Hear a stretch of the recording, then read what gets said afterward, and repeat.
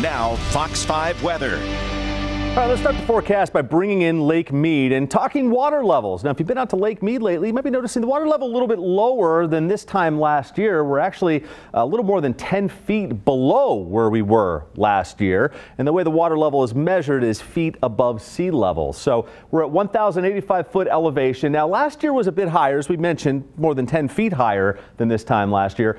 But between 2015 and 2019, we're kind of right in that range where we were those years. So even though it is less than last year, it's right in that range we did see 2015 to 2019. Now, so many factors when it comes to the water level at Lake Mead. How much is going out through Hoover Dam?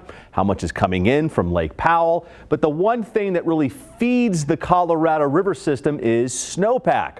Snowpack in the Rockies, to be exact, because all that snow that falls eventually melts and makes its way into the Colorado River. Now, snowpack, it started out pretty slow over the Rockies, but just over the last couple of weeks, it's actually improved quite a bit. And over the weekend, major snowstorm in Denver. So that did bump the snowpack for the upper basin around 90 to 100% of average. The lower basin not trending quite as high, but 70 to 90% of average.